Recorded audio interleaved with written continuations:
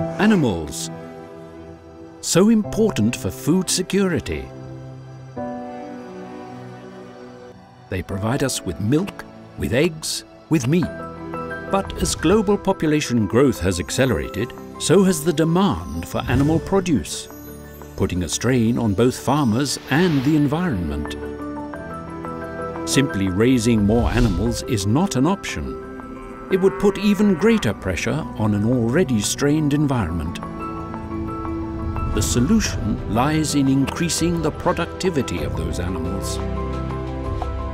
This is usually done by selecting and breeding superior animals, but this is a slow process. It can take several years to determine their breeding potential.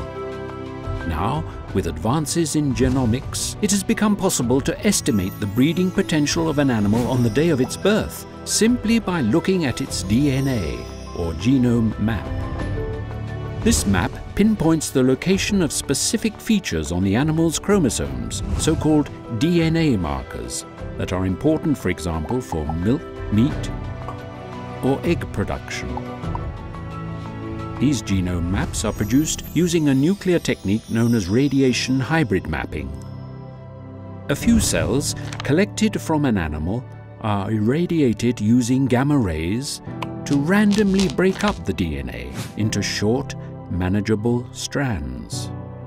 The irradiated cells are then fused with rodent cells to propagate the short strands of animal DNA, the so-called radiation hybrid panels.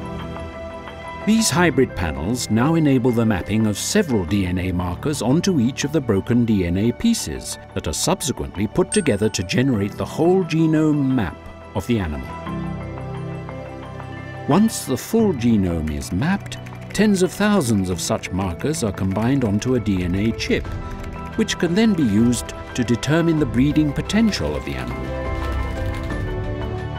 Application of DNA chips derived from such radiation hybrid maps to screen and choose the best animals has totally revolutionized the breeding of dairy cattle to increase milk production.